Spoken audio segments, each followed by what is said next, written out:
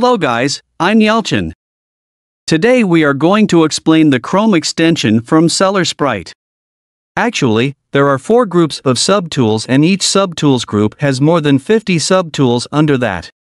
By using SellerSprite Chrome Extension, you can acquire all the data your competitors have. In the end, you will be able to see all the metrics your competitors are using. You can see their launch strategies, PPC structure, broad phrase or exact match they use, how many reviews they get daily, weekly, how many sales they get over time. You will be exactly as if you see their Seller Central. Let's begin. I'm searching for bamboo pillow on Amazon. Just click here. The first group of tools from SellerSprite Chrome Extension is here.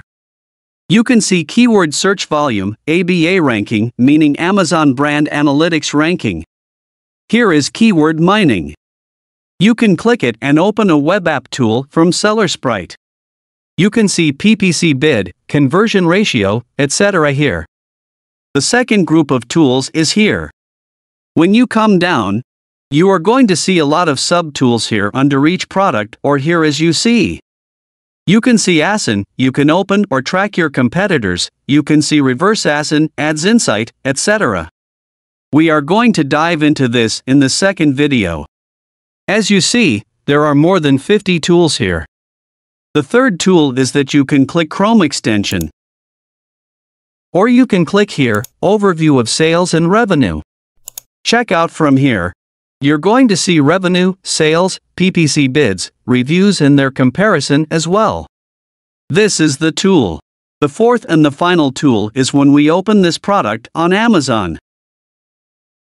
You're going to see Chrome Extension subtools here, like listing quality score. For example, this guy has 573 units in Amazon warehouse. You can use Brand Checker, download questions and answers, calculator, download customer images, etc. These are 4 subtools groups from SellerSprite Chrome Extension. We are going to dive into all of them and explain all the subtools in the next video. Thank you for watching. See you in the next video.